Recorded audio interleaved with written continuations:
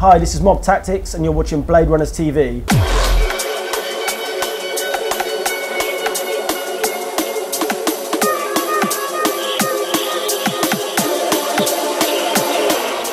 So welcome in Budapest. How are you tonight? I'm not too bad, thank you very much. Thank you for having me. Last year you released the Body Check EP. When will be the first release this year? We've actually just finished our new single and that's going to be dropping middle of April. So the A-side is a track we've done with MC Nuclear called Welcome to Your Nightmare, and then the other side of that is a VIP of Get Dirty, which we released at the beginning of 2016. So yeah, got a few remixes on the go as well. So yeah, lots of material on the way now. Are you planning to make your first album soon? We are. We've kind of decided recently on a release date. It's going to be next year, but I guess yeah, this summer we're gonna start writing an album, and yeah, I guess towards the end of next year people can expect it to drop. What are the ups and downs working as a duo? Well, the ups are great because there's two of you.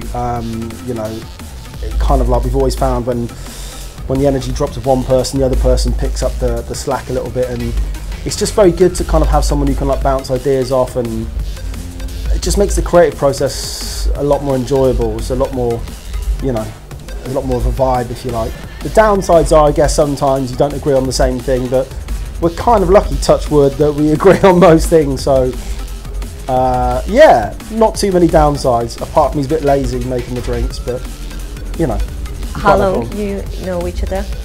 Oh, we met kind of nearly 6 years ago. I was working for Chemical Records and I ran a couple of labels there, and he was just kind of starting out making music, and I liked kind of what I was hearing, and I signed a few of his tracks on one of our labels, and he was like, "I'll come down and do a tune with me," and I went to his studio and we did a track, and then he came to my studio and we did a track, and yeah, just...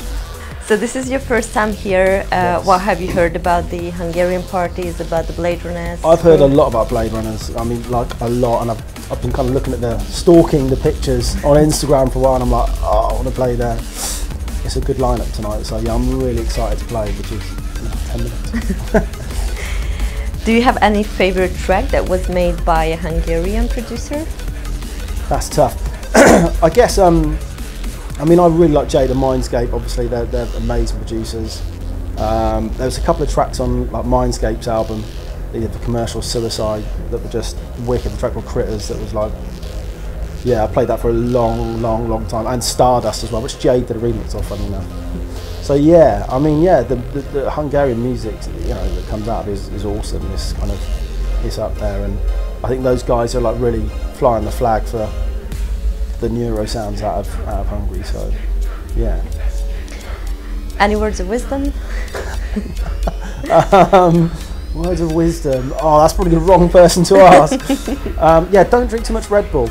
I stopped drinking so much Red Bull. I found it kind of makes me a bit jittery. We used to drink a lot of it in the studio, and we've recently banned it for a while.